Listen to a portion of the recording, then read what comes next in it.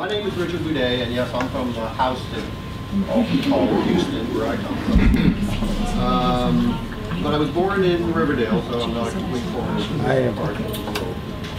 And I'm a developer of video games for health.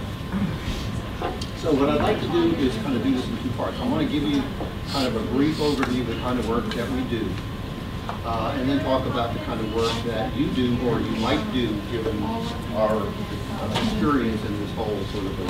First of all, let me tell you that I'm not a PhD, BDS, MD, anything. I'm a FAIA. I'm an architect, building designer.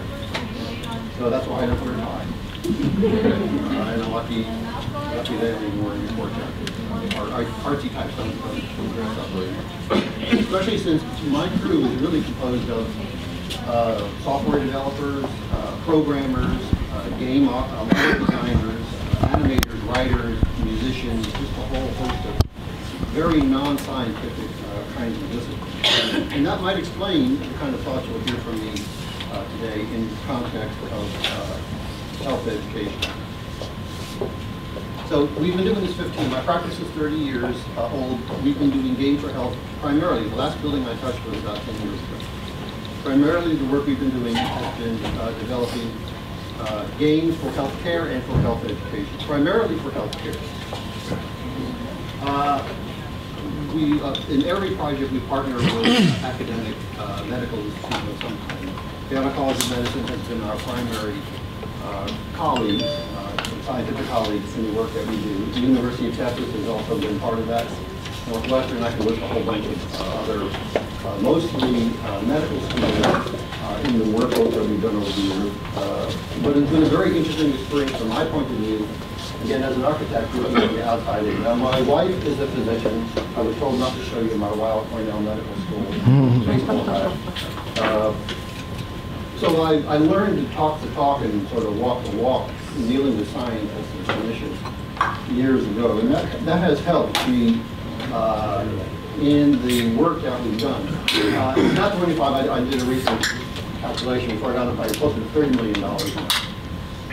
It's not been all ours. We've been PIs for about a third of that. The rest we've been co-Is or subcontractors, mostly on our grants. The $10 million that we have been awarded have been SBIR grants. I'm familiar with NIH grant mechanisms. Those are small business innovative research where you partner with an academic institution. But ultimately, what the government grants us money to do is to create products, to create new taxpayers, to create wealth in the country. And that's primarily how we've been funding all the work that we do. The only reason I show you that number, and the only reason I mention this number, is because you can see that games for health or health education are eminently fundable by NIH and NSF. So for researchers in the audience here, consider this as a vehicle to yourself and the people. We're happy to talk to you about it, but the point is that the government is funding games for health.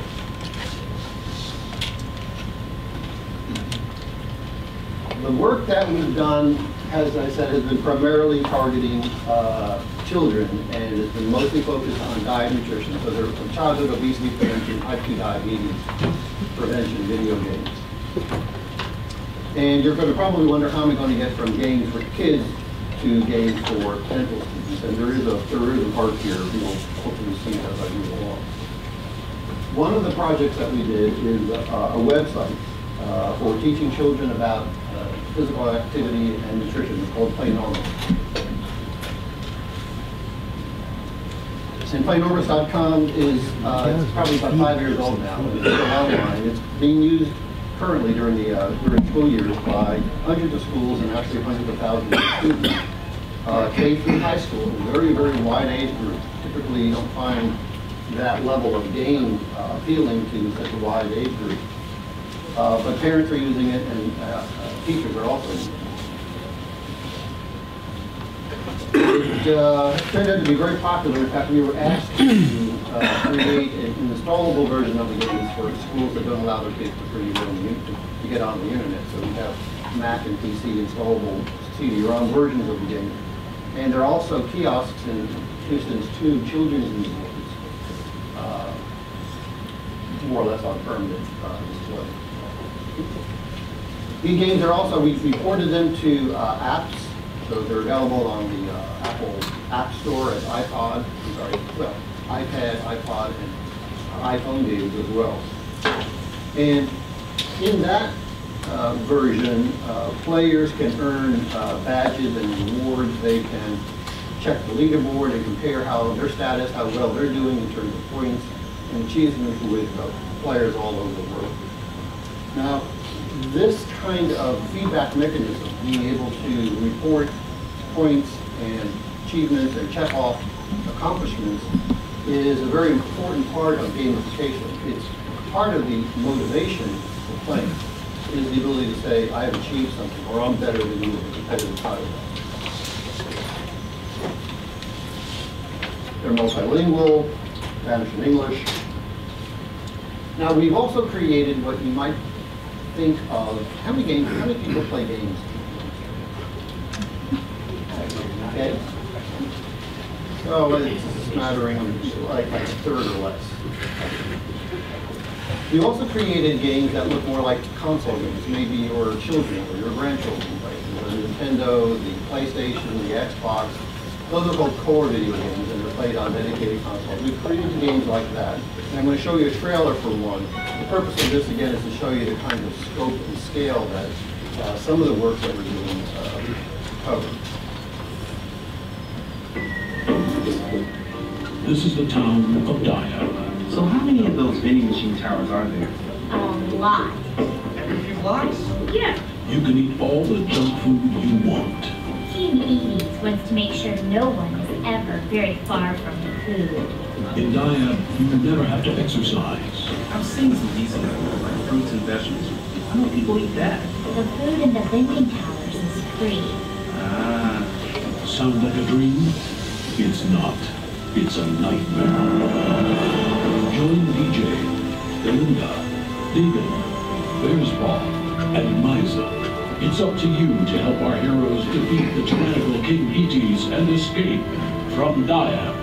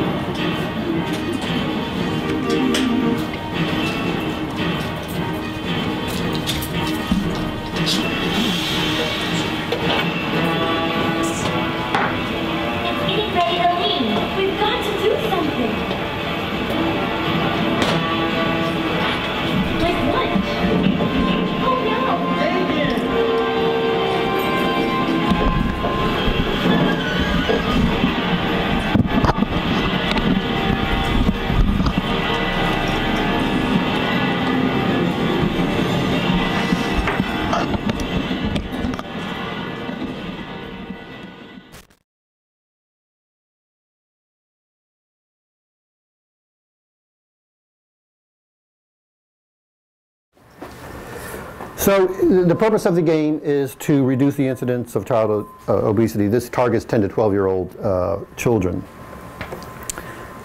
We tested it, that game and a companion game called Nanoswarm in a fairly, I'll call it a medium-sized clinical study. We now are testing it in a much larger study, efficacy and likability and effectiveness studies. And we were able to demonstrate in the first study an increase of a whole serving of vegetables and fruit a day over baseline. And that sounds pretty modest, 5 a day, we got 20% of the way there, but it's as good or better than anybody has reported in the intervention, in the dietary intervention literature so far. So it's been a slow kind of a progress. This game now is about 8 years old, but we think we're moving in the right direction. There does seem to be something effective there in terms of changing behavior. We also create games for adults. My comfort zone was for MD Anderson Hospital. And it isn't a game per se, although it looks a little bit like a game. It's actually a decision support tool for men recently diagnosed with prostate cancer. And the way that it works, it's designed to be prescribed by a physician to a patient who has just been informed that he is early stage of prostate cancer. And you play it at home, the patient with a significant other. It presents 4 different treatment options, all of which have the same survival rate but vastly different side effects. And you basically pull a lever, spin a dial, and cards come up depending on the treatment option that you've selected to explore. And these cards represent statistically accurate predictions of what might you experience as a side effect 2 months and 2 years down the road. And you rate each card, and you can probe and ask, drill down and get more information about it as you go through it. And after you've played it 4 times, after you've gone through each treatment option, the game gives you a score. And it says, based on the feedback you've given me, I think you're going to be most comfortable with this course of treatment. And this information then gets sent back to the physician, and upon your next visit, he sees the questions you flagged and the choices you've made and the issues that you've had with different side effects, and you can have an informed discussion now about what sort of plan to undertake. And that's better than just handing out pamphlets to the patient, say, which would you like to do? We can operate, we can do nothing, we can so forth and so on. This is a game also for adults. It looks like a child's game. It resides in, this one is currently in production, on an iPhone or an iPad. And this is a game to train mothers of 4 to 5-year-old children on authoritative food parenting techniques. So it's a game to train parents on how to get their kids to eat. There's knowledge delivery and also behavior change mechanisms going on. And the idea of the game is that you have a child living in a virtual home on your phone or iPad, 4 to 5-year-old child. You can select the gender, you can select the ethnicity, and you can select the temperament of the child. And we, as game developers, are trying to move you from one of the 4 basic parenting types, neglectful, indulgent, or authoritarian, to the authoritative model through gameplay. And your goal is to take this child who hates fruits and veggies, using a fully functional kitchen and a grocery store, and learn effective authoritative parenting techniques to negotiate successfully to improve the diet of your child. That's underway right now. And I'm getting close to the end of this sort of brief survey. This is a game for middle and high schoolers that's used in school. We did this with Rice University. It's basically you take on the role of a kid scientist dealing with the impending demise of Earth about to be struck by a doomsday asteroid. And you have to research, develop, and build an ark for all the major biomes so that a small group of Earthlings can escape to Mars and establish a toehold over there. And that's proving pretty effective. It's mostly for STEM education, science, technology, engineering, and math. But you have to take biomes, the entire range, from bacteria to large animals. And finally, we created a game, an interactive novel that exists both in print and in ebook form, used at the University of Texas now and other institutions to teach health profession ethics to incoming dental, medical, nursing, so forth, public health students. So, briefly, we have created over the last 15 years games for disease prevention, a little bit of treatment, decision support, health profession education, a very wide, very broad scope of games or gamification of concepts that typically don't lend themselves or people haven't thought about in terms of gameplay. And in this 15 years, we've learned something that I like to sort of get up on a soapbox and talk about to folks like yourselves, and that's really what the next part of this conversation is about. Games or gamification is a fairly new term. I think really the term serious, has anybody heard the term serious games before? Okay, but you've heard gamification. Gamification is a term that seems to have appeared recently. This is a plot of usage over the internet, how many times someone types in gamification. And you can see in somewhere around 2010 it's been spiking up, but in actuality it appeared first, ironically enough, maybe in 1984. Anybody remember the book, right? In a book about play and business. So it was game and work, play and work. It was a business book. But it has taken on a life of its own, and so the question now is how to use it. Should we use it? Are there benefits? Are there opportunities in educating dentists or any kind of health care provider? Or indeed, are there benefits in using it for health care, as we have been researching it? So let's talk about why gamification. Why is it even on the discussion table right now? The video game industry is big business. It's sort of the elephant in the room that nobody can ignore anymore. And these are 2012 dollars. The 2014 or 13 numbers are not totally easy to get your hand around. But you can see that in 2012 it was bigger than the music or the movie industry. The rumor is that now it is bigger than both of those other two industries combined. So it's huge, absolutely huge. So that's one reason to say, well, if everybody, or if it's that big a business, maybe there's something there we should look at. So just a question to the audience here, how many, I've already polled, a smattering of people regularly play video games. What would you guess if I were to ask you, of the entire US population, children and adults, what percentage do you think regularly play video games? Throw out a number. 80? 70? 60. Oh, you win. You win. It's 58%. It's very, very good. But it's most of the population. It's 60%, and it's growing. It's not surprising if you think about the relationship between video games and age. The average age video game player is an adult, 30 years old. And these are regular. These are not, I played it once because I have a son or a grandson. These are regular players, 30 years old. Interestingly enough, everybody recognize Pong, the first video game? You remember the two paddles and the silly little thing you threw quarters in maybe when you were in college like I did? That game is 36 years old. Notice that the largest segment of population playing video games are also 36 and older. So this is the first generation, the 30-somethings, who never knew life before video games. It just has been part of the framework. That's why it is such a natural opportunity.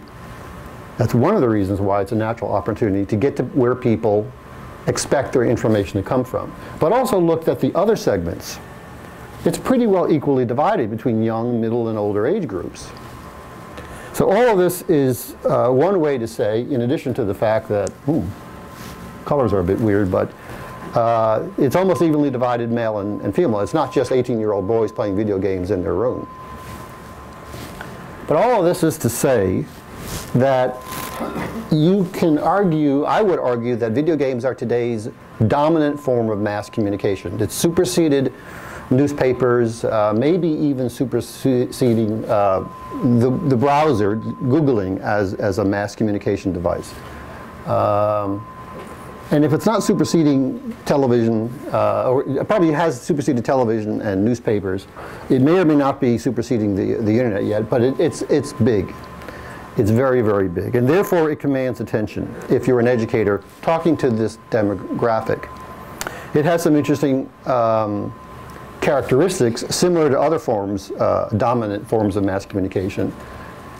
One is it's intrinsically motivated. People don't have to be assigned a video game to play it. They willingly play it. They spend a lot of $21 billion a year to acquire games to play. So they are self-motivated to play a video game. And they are spending phenomenal amounts of time playing video games. Today, a 21-year-old will have spent the same amount of time, if they've had perfect attendance, going to middle and high school as playing video games. So if you're trying to think of ways to get to the eyeballs of people Video games is equal to sitting in a classroom in a chair getting didactic education. It's hard to ignore. Another attribute worth noting is its immersive qualities, like a movie, like a novel. When you are playing a video game, you automatically suspend your disbelief. You do not counter-argue against the story being told. If you're swept up in a Spielberg movie or a Stephen King novel or a video game, you are one with the game. It's a perfect, if you will, brainwashing opportunity. Now here's where it pulls ahead of other media. You get instant feedback. You learn through experience, trial and error. You discover very quickly what works, what doesn't work. So here's the opportunities of using video games as an educational medium. People want to get their hands on your course if it's delivered through a video game.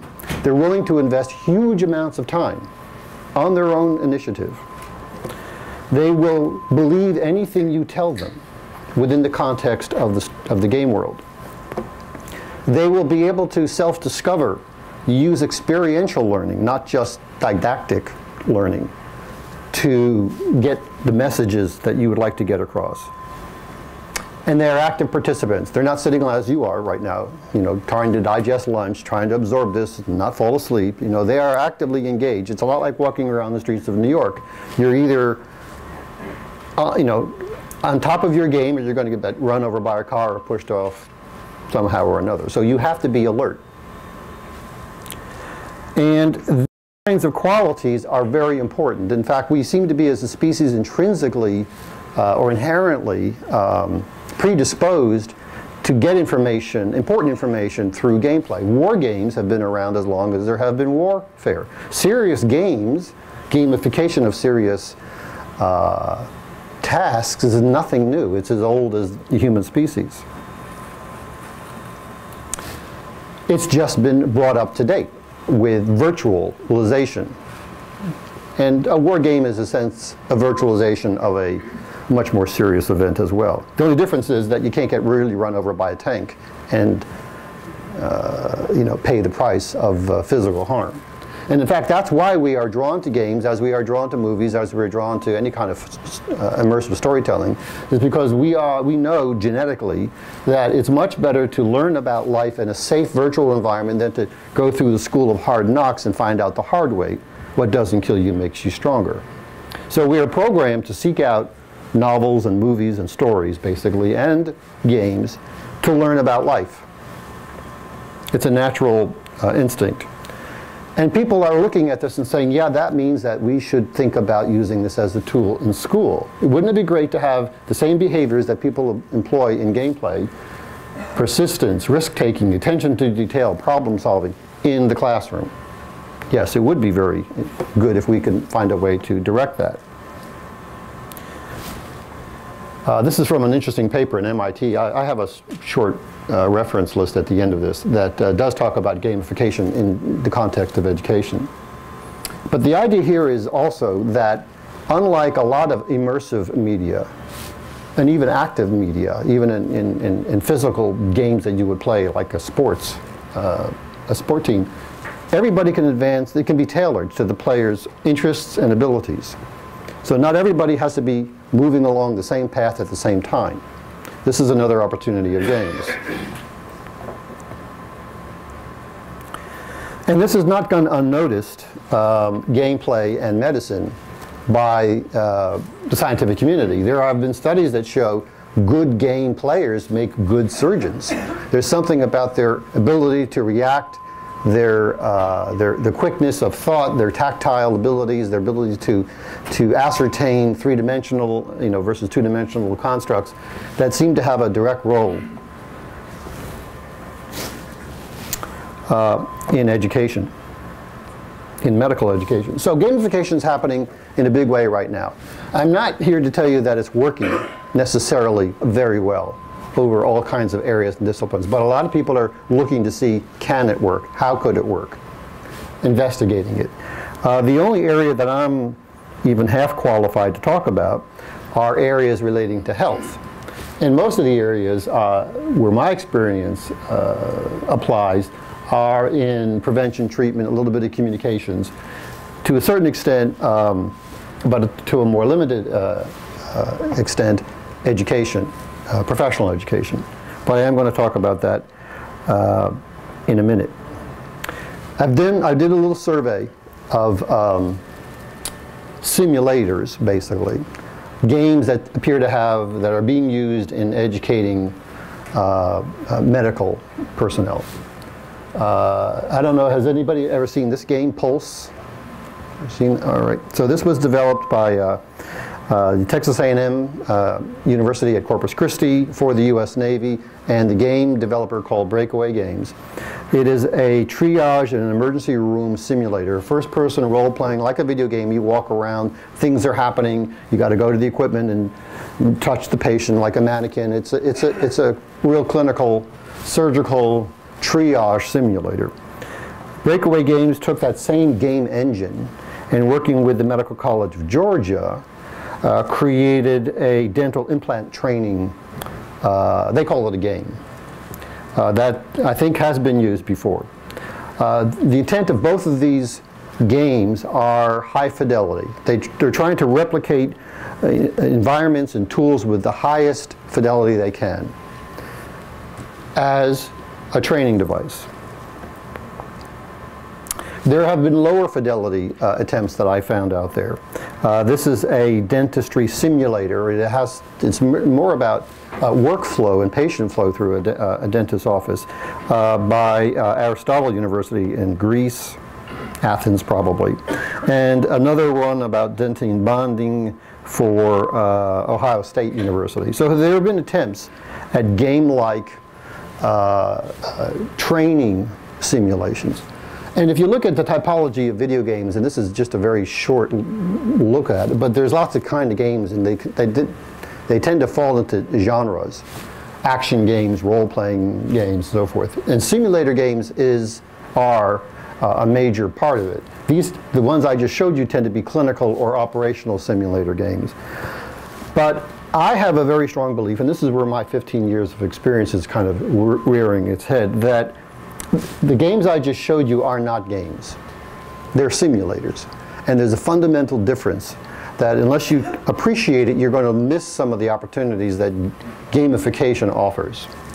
And what I mean by that is there are certain expectations by people when you tell them, especially today's generation, who again never knew life before games. When you tell them this is a game, when you attach the word game to anything, they expect a certain minimum set of characteristics. If you look at just the dictionary definition of a game, it says it's an activity, often in the form of a contest, played according to certain rules for amusement, recreation, or for winning. So, simple definition of what is a game. First of all, you have to be active. It's not a passive thing. You just can't sit in an audience and listen. So, experiences that are not active are not games. And certainly simulators fulfill this requirement. Games must have rules. No problem there. Most simulators, you can't just do anything you want. There are certain contexts and constraints that limit what you can do. Here's where things start to fall apart. Here's where the difference between games and simulators that are not games sort of diverge paths. Very few simulators are contests. In a game, it's usually a battle between one and an opposing force. Much like a story has got a protagonist and an antagonist working against the protagonist's goal. If you don't have a contest in a simulator, it's probably just more drill and practice than it is a true game. And so the breakaway games that I showed you didn't really have the enemy trying to blow up the operating room in the middle of the battle, and you had to sort of work around it. It was just, first do this, first do that, then do this, and if you didn't do that right, then you can't go on to step 12. So it's drill and practice. And more important is the amusement side of it, fun. So the less opposing forces you have, the more you are restricted to just following the recipe, the less game-like it feels. If you don't have fun, it's not a game. It's a very simple construct. No fun, no gameplay. It's something else, but it's not a game. Now, why does that matter? Why should simulations be fun anyway? What does that buy you, if anything?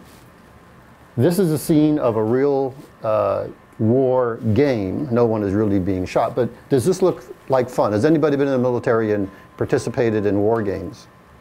It's 100 degrees outside, you're in a tank, live ammunition's flying overhead, you're carrying 50 pounds on you, and you have a drill sergeant or somebody barking, screaming at you. This is not fun. This is a World War I flight simulator. The way this worked is it was basically a tin can on a gimbaled mount. They threw you in this little thing and they closed the hood, so it was now pitch black. All you had was a rudder stick. And some guy with another stick in the back was just moving, yanking it all over the place. And your goal was to try to use the foot pedals to stabilize the thing. If you read about what pilots did as soon as this simulator was over, is that they got out and threw up. This was not fun either. This was drill and practice. This was a simulator. So they've grown up. They've become much more realistic. They look like it would be fun to fly one of these things, but if you're a pilot and you do this for a living, this is not fun. This is work.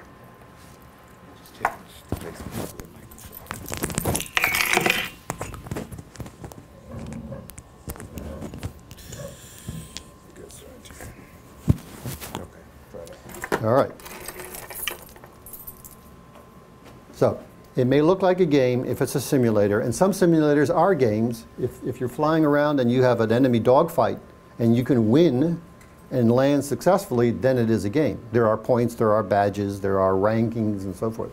But if it's just put hours behind the yoke and try not to crash, there's really no gameplay going on. Simulators are used for training, not for fun.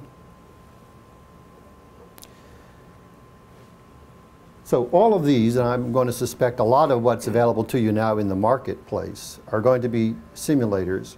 They're not going to be games, which means that you are going to lose the opportunity of the first two characteristics of games, where people are intrinsically and self-motivated to play without being asked. They'll do it on their own.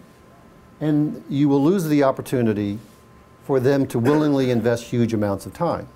That may or may not be important to you, but I call that out as something to think about, because when you find students willing to spend more time than you had planned on an educational opportunity, there are benefits.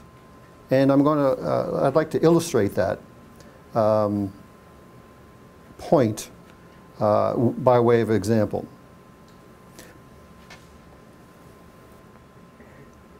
We created for the University of Texas, in conjunction with the University of Texas Health Science Center in Houston, several years ago, a game.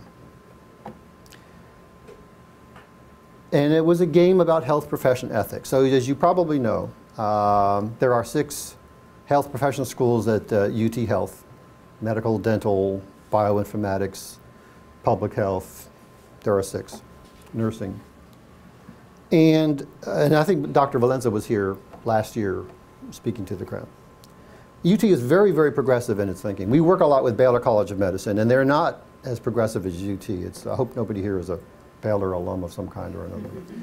I'm very impressed with the vision and the visioning that UT Health seems to have inherent in its Houston campus.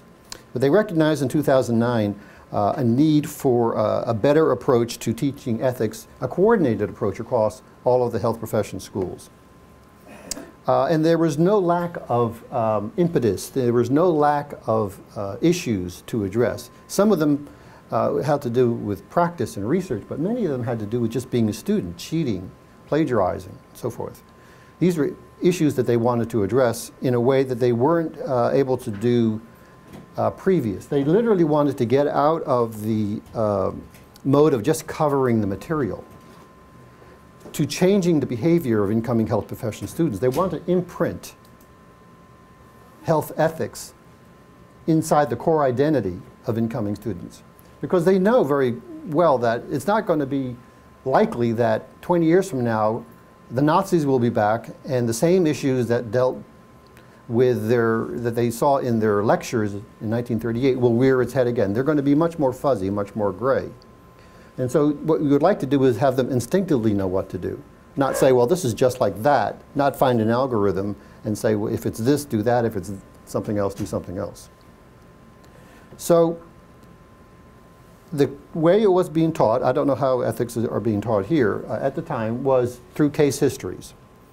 Auditorium, PowerPoint lecture, bullet point slides, consider the case of such and such happening. You're back in row 50, you're quite removed, sort of cognitively and emotionally from the scene, and you're going to remember this just long enough to pass the test. It's passive learning, didactic learning. And if you look at the scores taken in 2009 of how well it was working, you can see it's under 50%. So post-testing, they were about halfway up the scale of students knowing the ethics issues that they would like them to know. So we created a game, and this is the game. It's called a game book, but it works just like a video game, and there's e-versions as well as paper versions of it. We created a story, a medical novel, a drama, the kind of thing you would go to the bookstore and buy off the shelf. Plus, it's called The Brewsters. And it's called The Brewsters because it's about a family whose last name is Brewsters. There's Wayne Brewster, whose mother, Gloria, has oral cancer. Wayne is a hypochondriac, convinced he has osteoporosis. His son is a medical student who winds up in his first year in medical school drunk all the time, partying, can't really get his act together. And his wife is having an affair. And he's dealing with this, and dealing with his care providers are dealing with all these family issues. And you take on the role as a reader of one or more characters in the story. You choose your point of view character, and you choose what happens to this character throughout the story. A lot like a video game. It's a first-person role-playing, interactive narrative. And I don't know whether you can see this, but you can see it's written in second person. You do this. Someone walked in the room and talked to you. It's not third person. It's second person, which is not easy to write narrative for, by the way. Any creative writers in here will tell you that that's the last. No fiction author in their right mind would write in second person, but we did. And at the end of many scenes, there's a decision point. You decide what page to turn to next, and that forks the story. There are 3 acts. In the first, and in each act, you pick a different point of view character. So in Act 1, you can pick either a man or a woman medical student. In the second act, you can pick a nursing student, or Walter, the patient family member who thinks he has osteoporosis, dealing with the crisis of his wife having an affair, his mother having oral cancer. Or you can play, in the third act, a dental student who is assigned to a research project gone awry, or the patient. And through all of these different point of views, you see the same events happen, but from different perspectives. And you make decisions based on that perspective. Other characters, non-point of view characters, are pretty much cover the whole range that you might expect in any kind of a drama like this. There are physicians, there are attorneys, there's a dental hygienist who sort of plays a hero character in the story. Their IRB gets involved. There's pharmaceutical reps. All kinds of ethical issues show up between these characters and the point of view characters. In between each act are didactic chapters, what you might expect in the textbook. And so and they deal directly with the scenes that you just read through. So we're dealing with self-regulation, duty to report, misleading titles, and professionalism, and we go down the list. It's all the ethical issues that you might expect. Choose your own adventures are a very interesting literary genre. They go back to the 60s and 70s. Anybody here ever read a choose your own adventure novel? One. Just one. Did you like it? Did you like it? It was a long time ago. They usually were very poorly written. They were really more interested in, isn't it cool that we can have 25 different endings? And you can die in these endings. But basically, it's a work of fiction that allows the reader to participate in the story by making choices. And if you look at the story flow, the plot diagram, you'll see that it branches all over the place. And so there's many, many endings, depending on the choices that you take.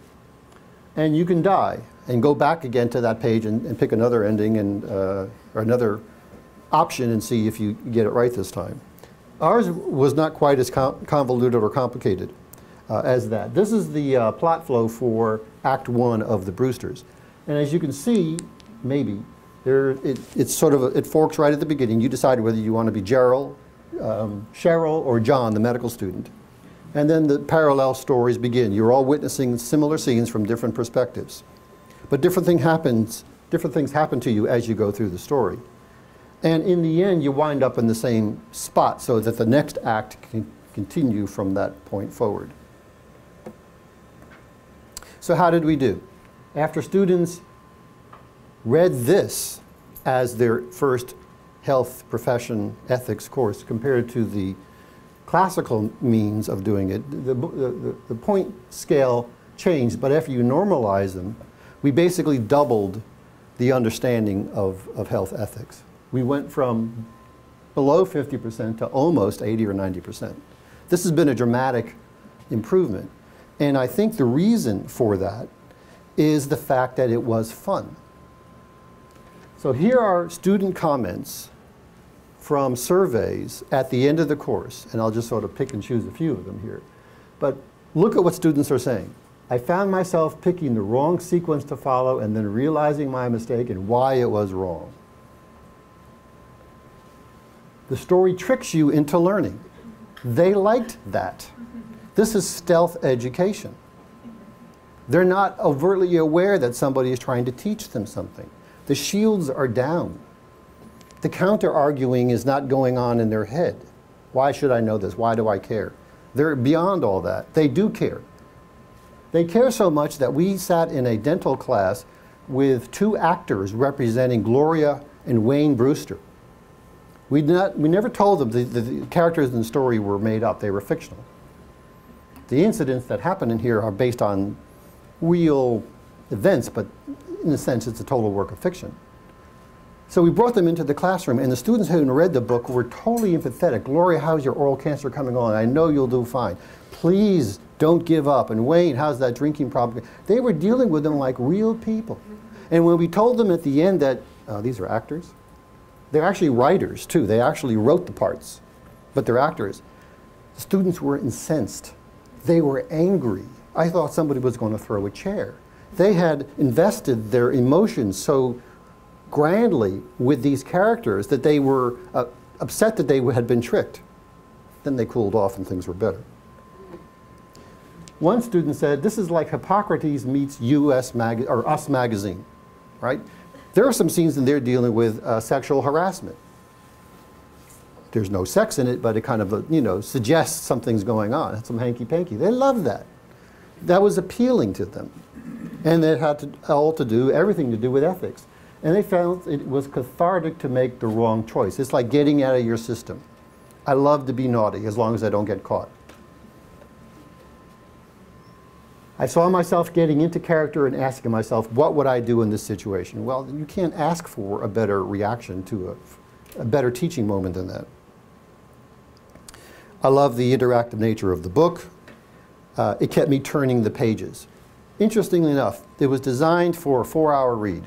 We didn't want this to go, be very often, each school implemented it in a different way. Some of them read it during the summer before they sort of matriculated, and others did it right away. But we didn't want it to be too long a read. And we knew if you tried to go through every path and read every character's point of view, it would take you a long time. I don't have the statistic, but I want to say the majority of students read it at least 3 times. They went back and read it as a different point of view character to get a different perspective. And some of them read it, they took every path just to see what would happen. Now, how many textbooks on anything are read 3 or 6 or 9 times because the student wanted it to read it? It was enjoyable. I don't think many. you are actually eager to turn the page and keep reading. This is one of the only books in school you'll ever read where you actually want to keep reading and turn the page. I couldn't have asked for better blurbs, totally unwritten by us. You always learn better after taking the wrong or right decision. So anyway, this shows you the effect fun can have in an educational experience. And I thought this was the best. Pinocchio had Jiminy Cricket, and now the health professions have the Brewsters. Now, do you all remember Jiminy Cricket? Do you remember that character? Do you know the role he played in the movies? He was Pinocchio's conscience. He was the little guy who sat on Pinocchio's shoulder and says, no, no, no, right? Isn't that exactly what we wanted to do with the health ethics issues here? We wanted to imprint on them. We wanted a little bell to be able to go off in their head 20 years down the road when something comes up and they go, gee, I'm not sure what to do. I instinctively think I ought to do this versus that. So this, if this is true, and I hope that it is, was exactly what we wanted to do. Build ethics directly into students' identity. Okay, I'm going to wrap up there.